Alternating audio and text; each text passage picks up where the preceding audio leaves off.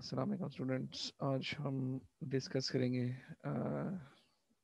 Generation of the computer, जिसमें हम first generation of computer, second generation of computer, third generation of computer, fourth और fifth generation of computer को discuss करेंगे। तो start करते हैं आज का lecture, starting from the first generation of the computer.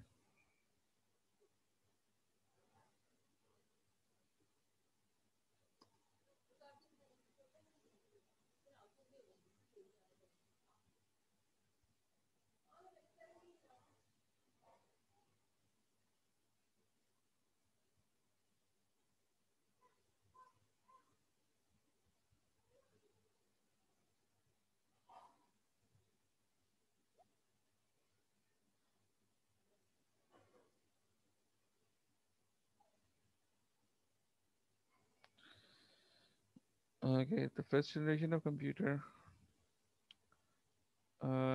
started from 1940 to 1956. Vacuum tube were used in this generation. A vacuum tube generated so much heat that they had to be cooled by the air conditioner. And a vacuum tube is shown in the figure. The first generation computer used vacuum tube. These are the characteristics. Speed was very slow. Memory was very small. They were huge in size, taking up entire room. First generation computer very expensive and unreliable. They consumed a lot of heat, and input was based on the punch card, output was based on the printouts through the electric typewriter, and the machine language was used in these computers. So सबसे पहले हमारे पास किया first generation of computer, जिसमें हमने as a processor के लिए use करते थे वैक्यूम ट्यूब यूज़ करते थे। वैक्यूम ट्यूब यूज़ करने की वजह से जो हमारे कंप्यूटर हैं उनकी स्पीड बहुत ज़्यादा स्लो होती थी, और वैक्यूम ट्यूब बहुत ज़्यादा हीट जनरेट करती थी, जिसकी वजह से हमें एयर कंडीशनर यूज़ करने पड़ते थे उसको कूल करने के लिए। उसके बाद इसके कुछ करेक्टरिस्टिक्स हैं, वो ये है कि फर्स्ट जनरेशन कंप्यूटर में हम वैक्यूम ट्यूब यूज़ करते हैं, स्पीड बहुत ज़्यादा स्लो होती है, और दे वर huge in size, taking up entire room. पूरे रूम जितना इनका साइज होता था कंप्यूटर्स का, और बहुत ज़्यादा एक्सपेंसिव होते थे और अनरिलायबल होते थे। और इसमें जो हम इनपुट देते थे वो पंच कार्ड की मदद से देते थे, और आउटपुट इसमें होती थी इलेक्ट्रिक टाइपराइटर के ज़रिए। और इसमें जो हम मशीन लैंग्वेज यूज़ करते थे वो मशीन लैंग्वेज। इसकी कुछ एग्जांपल्स हैं, वो इनिएक है, यूनिवैक है, और IBM EDSAC। ठीक है, ये हमारा फर्स्ट जनरेशन ऑफ कंप्यूटर है। Then we have a second generation of computer. In the second generation of the computer, three scientists, William Shockley, John Bardeen, and Walter Brattain, invented the transistors. Second generation का हम start हुई जब हमारे पास transistors invent हुए। और second generation का जो time period है वो 1956 से लेकर 1963 तक है। ट्रांजिस्टर का फंक्शन क्या है? ट्रांजिस्टर का फंक्शन वैक्यूम ट्यूब की तरह ही है, एज ए प्रोसेसर ये काम करते थे, लेकिन इनका साइज़ बहुत ज़्यादा कम होता था, जिसकी वजह से कंप्यूटर का साइज़ बहुत ज़्यादा कम हो गया और इन्होंने हीट जनरेशन बहुत ज़्यादा कम कर दी।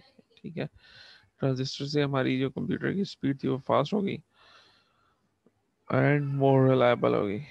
रिलायबल का मतलब क्या कि कंप्यूटर ट्रांजिस्टर अगर ख़राब हो जाए तो इनको चेंज करना आसान था as compare to vacuum tubes. इसके कुछ characteristics हैं। Transistor were used instead of vacuum tubes. Transistor reduce the size of the computer and increase the speed in the memory. Computer becomes more reliable and cheaper. Second generation computer used punch card, magnetic tapes, and magnetic disks, and the printer assembly language were used in these computer. High level programming language Fortran, COBOL were introduced in this generation of the computer. इसमें हमारे पास जो extra feature है वो क्या था कि यहाँ पे इस जनरेशन में हम हाई लेवल लैंग्वेज कंपोल और फोटोन भी यूज़ करते थे। Example of second generation computer UNIVAC, IBM 7030। General Electric GE635 and the Control Data Corporation CDC 1604 computers. Okay next discuss करते हैं third generation of computer. Third generation of computer में जो इसका time period start हुआ वो 1963 से लेकर 1971 तक है। थर्ड जनरेशन ऑफ कंप्यूटर में हम इंटीग्रेटेड सर्किट यूज़ कर रहे थे as a processor. Integrated circuit basically क्या, नंबर ऑफ ट्रांजिस्टर्स को मिला के एक चिप बना दी जाती है जिसको हम इंटीग्रेटेड सर्किट्स कहते हैं। अगर आपका क्वेश्चन भी आता है what is meant by integrated circuit, तो आपने लिखना है integrated circuits are also known as semiconductor chips was used in the third generation of the computer IC, instead of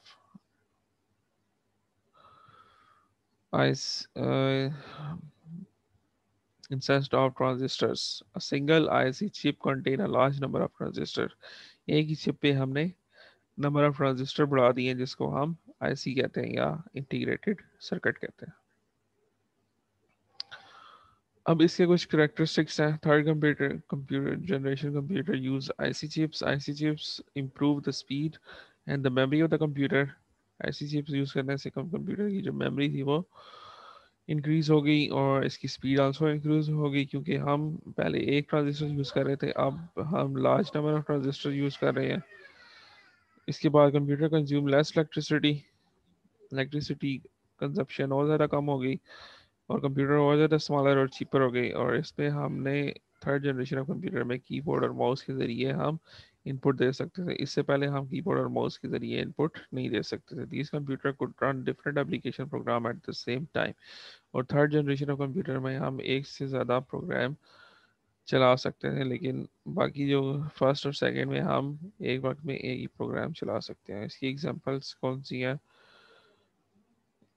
बर्फ 6700, IBM system 360, system 3 and control data corporation. उसके बाद fourth generation of computer आता है। Fourth generation of computer में हमने क्या किया कि हमने large scale integration and very large scale integration chips having millions of the transistors were developed. Microprocessor was developed in the fourth generation. इसमें हमारे पास जो प्रोसेसर यूज़ हो रहा है वो माइक्रो प्रोसेसर है। माइक्रो प्रोसेसर बेसिकली क्या, नंबर ऑफ आईसीज जो है उनको मिला के एक चिप बना दी गई है जिसको हम माइक्रो प्रोसेसर कहते हैं। ठीक है, जिस तरह नंबर ऑफ ट्रांजिस्टर्स को मिला के हमने आईसी जनरेट किया, अ,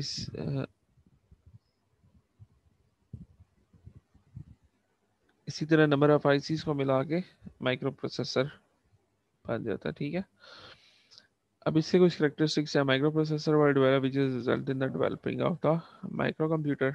इससे माइक्रो कंप्यूटर जनरेट हो गए। उसके बाद फोर्थ जनरेशन कंप्यूटर पहली तीनों जनरेशन से सबसे ज़्यादा फास्ट थी एज अ फॉर प्रोसेसिंग के लिए। लार्ज स्टोरेज कैपेसिटी थी and use in vast input and output devices. Microcomputers are very small inside, very reliable, consume less power, and are affordable. And large variety of the software is available for use in the microcomputer. इसमें हम बहुत ज़्यादा software use कर सकते हैं, जैसे operating system है, Microsoft word है, माइक्रोसॉफ्ट ऑफिस है। इसी तरह ऑपरेटिंग सिस्टम है ग्राफिकल यूज़र इंटरफेस। इसमें हम जो ऑपरेटिंग सिस्टम यूज़ कर रहे हैं उसका इंटरफेस ग्राफिकल है, GUI हम यूज़ कर सकते हैं।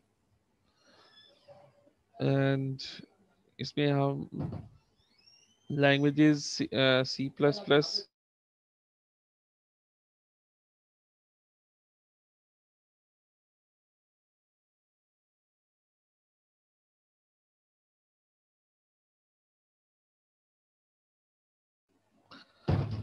these computer supports the modern programming languages such as Visual Basic, C++, Java, and Python for developing the powerful software.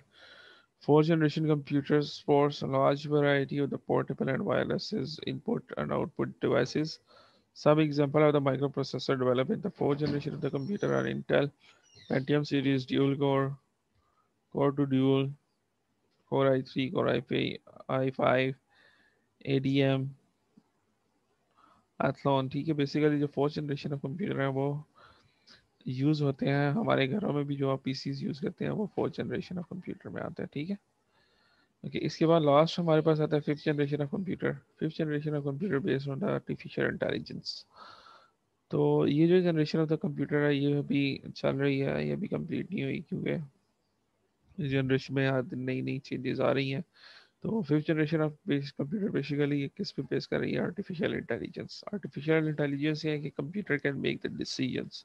इससे पहले जितने भी कंप्यूटर थे वो सिर्फ और सिर्फ जो आप इनको इंस्ट्रक्शन देंगे उन्हीं पे काम करते थे, उससे ज़्यादा कोई भी काम नहीं कर सकते। लेकिन फिफ्थ जनरेशन कंप्यूटर जो है वो खुद अपने मुताबिक कोई भी डिसीजन ले सकते हैं। ठीक है, जैसे रोबोट्स हैं, तो रोबोट्स से आप हर तरह के काम कर सकते हैं। ठीक है, उनको अपनी मर्जी के साथ मूव कर सकते हैं। उनके से आप कोई भी काम लेना चाहें आप वो कर सकते हैं। ओके, इससे कुछ कैरेक्टरिस्टिक्स है। Fifth generation computer use artificial language. Fifth generation computer needs to write a program, and these computer will allows use to give the command in any natural language such as English. तो इसमें हम कोई भी natural language use कर सकते हैं, जैसे English है। तो स्टूडेंट आपने क्या करना है, अपनी अपनी कॉपी पे इन सारी जनरेशन के जो करेक्टरिस्टिक्स हैं उनके क्वेश्चंस बना के लिख लेना। सबसे पहले आपने फर्स्ट जनरेशन ऑफ कंप्यूटर लिखना है, then second, then third, then fourth, और इन सब को याद भी कर लेना है। ठीक है, और जो नेक्स्ट क्लास होगी हमारी उसमें आपका ये जनरेशन ऑफ द कंप्यूटर जो है इनका रिटन टेस्ट भी होगा। ठीक है, तो इन सारी जनरेशन्स को आपने याद कर लेना है, इन सारे के इनके सब करेक्टरिस्टिक्स को, और अपनी कॉपी पे इनको नोट भी कर लेना।